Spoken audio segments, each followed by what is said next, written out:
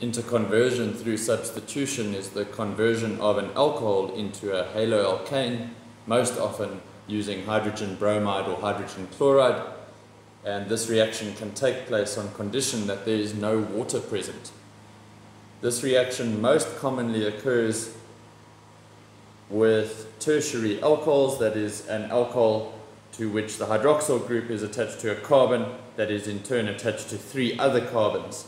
And what would happen in this interconversion reaction is the hydroxyl group that is forming that tertiary alcohol would be replaced or substituted with the halogen, in this case bromine, that is attached to the hydrogen, and that takes us from 2-methyl-butane 2-ol alcohol to form 2-bromo-2-methyl-butane as well as water.